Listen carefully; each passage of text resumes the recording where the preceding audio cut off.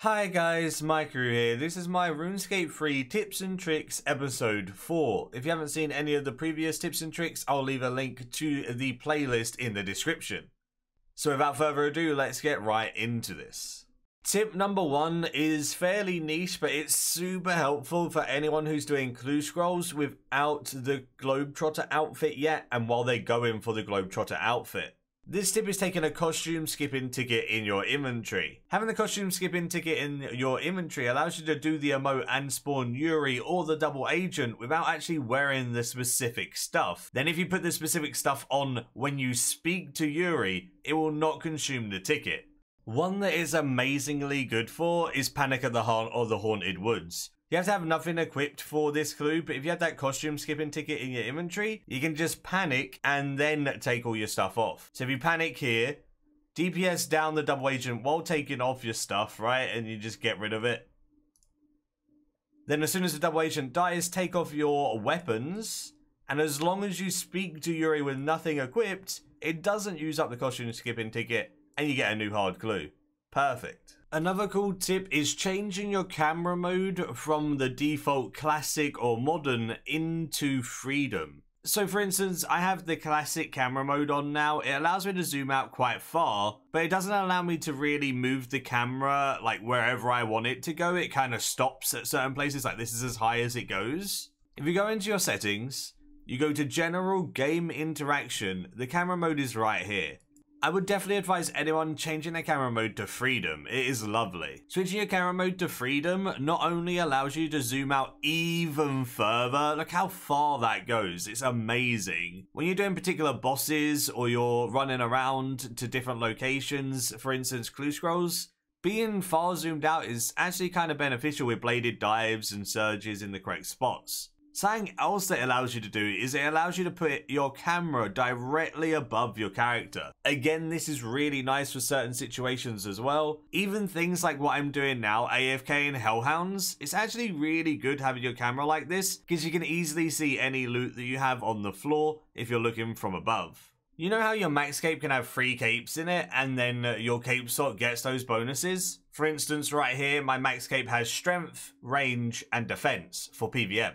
Did you also know that your support capes can actually have 2 different perks in them as well? For instance, if I use my Dungeoneering cape onto my support cape, it will consume the Dungeoneering cape and have that perk inside it. And if I did the same with my Slayer cape, I can now use my support cape as a cape that teleports me to loads of different places, right? So maybe it's not going to be the best cape when it comes to perks and bonuses, but for teleports, this support cape is absolutely insane.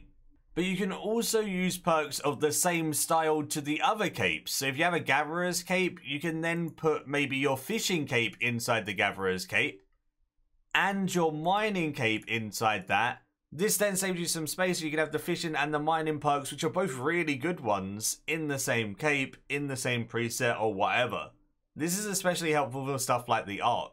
Same applies with the Artisan's cape. Maybe you're going to want your Fletching and your Crafting capes in there, so then you'll have the Fletching perk and the Crafting perk. They're both really good when making arrows and cutting gems and stuff. Again, really good for a nice little preset or something. And finally, if you're not maxed and you wanted to get some perks in a PvM style cape that isn't quite as good as Max Cape or Kiln Cape, but something that you're going to use until you get those types of capes, you can just put some PvM perks in your Combatant's cape. For instance, I can put my range and my strength cape in here, and then I've got the range and strength cape perks in here as well. This gives you a whole range of different perks you can put on your capes. I personally like the support cape the most because I love my clue scrolls, and having the Dungeoneering and Slayer teleports all in one cape is really nice. But then again, stuff like the Gatherer's cape, like I said, for the Arc is absolutely insane as well. The only downside to this is you can't have 5 perks, so if you do wear this cape, it does not stack with the max cape passive bonuses, just like a 99 cape. There's something in RuneScape that's really helpful for PvM, especially higher level PvM, when you're cycling through different monsters that you want to target, and that is actually called cycling targeting, but it's not bound by default, so some people don't know about it. If you've ever played World of Warcraft, you would hit tab and it would change the monster that you're looking at and target a new one nearby. You can actually do this on RuneScape. So if you go into your settings and you go to controls, in here there'll be somewhere where you can bind your cycle target in. So if you scroll down, just above Windows and Navigation, there is cycle target forwards and cycle target backwards. To be honest, I only really see a point in binding one of these because you can just spam it if you go too far or whatever. So for instance, if I was going to bind this and I just bound it to P, you can choose whatever you want to bind it to, but if I press P now, it then cycles between all of the different people and makes your character face them. This is actually super helpful at certain bosses like Ambassador. You have the little circle orb things at Ambassador that are really annoying to click and target, and it's just frustrating to try and find them sometimes, so you can just cycle target to find them. Same applies to other bosses that summon minions. You can just cycle target the minions, so you're not attacking the boss, so you're now attacking something that it spawned. Really, really good. It's actually an amazing thing, and you can just cycle between everything, and then obviously once you found the one you want, you can just fight it and kill it.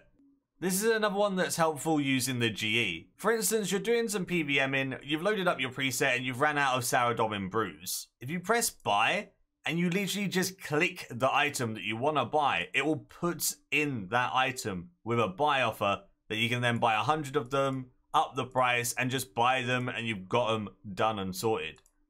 This works on any item. You just click buy and click the item in your inventory if it's in your inventory, and it will put it in there, and you can just buy loads of them. So if you're very, very low on Sourfish or Brews or Restores or whatever, you can just click it and you can buy it, easy peasy, get it done, back to PVM. This is a bit of a helpful tip for mining. As you can see, there's a Rockatunity here, but it isn't that noticeable, is it? It's actually kind of hard to see when it's bright and everything like that. What you can do is right click your world map, go to your skybox and filters, change the skybox to something dark. If you change it to something dark, you can then easily see those Rockatunities, you can click them, you can get more ore, and it's going to be so much more beneficial to you, especially if you're semi-AFK and you're kind of just clicking whenever you see a Rockatunity. Seeing Rockatunities and noticing them with a dark skybox is so much easier on the eyes. Yeah, it's nothing major, but it definitely helps and it is really, really nice. Something that's a bit more commonly known, but still a really good tip that I would advise anyone to do, is favoriting your D&Ds. We all know stuff like sinkholes and Gothixian caches are absolutely OP, but they only run every hour. Sinkholes run every hour on the half past the hour, and caches run every hour on the hour. If you click them, you can add them to your favorite D&D and it will notify you shortly before they're active. So 5 minutes before a sinkhole appears, it will tell you in your chat. Same applies with the Gothixian caches and stuff. This gives you a bit of extra time to get there and get your XP for the day. Marking them as a favorite doesn't seem like it's that amazing, but it definitely does remind you, and it is really nice if you're looking to do efficient dailies. This one is more of a tip to Iron Men rather than mains, but it's definitely a cool tip for Iron Men that I want to include. If you go to the Varrock Lumberyard, you can obviously make your mahogany planks here, right? But there's no bank close by.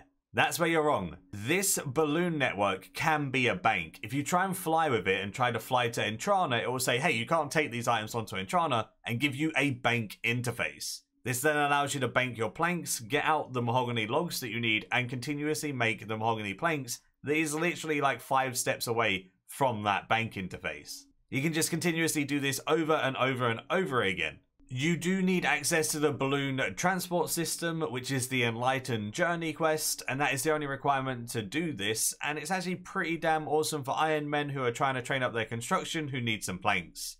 You can get a lot of planks done an hour this way. Something that I want to talk about that's not really a tip, but not enough people have, is a bank pin. You want a bank pin 100%, and you want to make sure that bank pin is in numbers. This is the most secure thing on your account. If someone hacks your account and you have a bank pin, it's so hard for them to get the bank pin correct. Not only is it hard to get their bank pin correct, if you check your pin settings, you could make the recovery delay 7 days. A lot of people don't realize that you can make it go from 3 days to 7 days to cancel. This means unless you're literally not on the game for a full week, you're going to be notified if someone's trying to cancel your bank pin. This is really helpful if you do get hacked somehow, As long as you play the game on a consistent basis, which a lot of us do, if you come back in a day or two, it's going to be starting the cancellation. You can stop it, change all your information, and save your account's stuff.